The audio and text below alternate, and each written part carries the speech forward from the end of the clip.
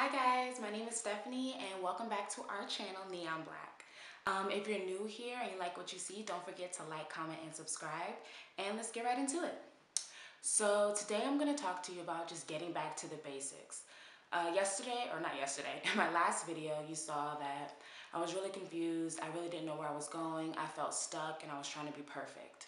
And looking back and reflecting on that, I realized that I stopped doing the things that got me to that point of enlightenment. I felt like I had made it, like I was on the other side of it, and like now I'm woke. So I can teach you what to do, I can teach you what to do. I'm a teacher, I can teach everybody everything. And that's not how it works. It's a constant state of being a student. It's a constant state of reflection, and I stopped reflecting. I stopped journaling, I stopped meditating, I stopped reading, and I just essentially stopped reflecting.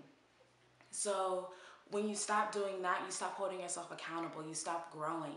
And I had stopped growing because I thought that I made it. And with that mentality, you get nowhere. So you saw me stuck. And after watching it and reflecting, I realized that I need to start journaling again and writing and reading and just keep moving forward and keep doing those things that got me to that point. If you guys have ever felt that way, please let me know down in the comment section.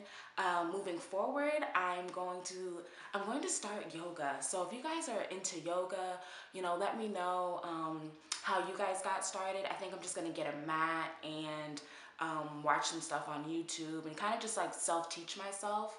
Yeah, so I did a whole video, guys. Oh, I'm so proud of me. Okay, yeah, but so I need to work on my outro. If you haven't noticed, I start rambling like towards the end once I say what I have to say because I don't know how to do an outro, but I'm gonna work on that. That is on my to-do list to grow into an outro.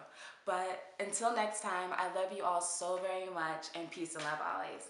Bye. Do I do a peace? Do I just say bye? I don't know, we'll figure it out, but for real, bye.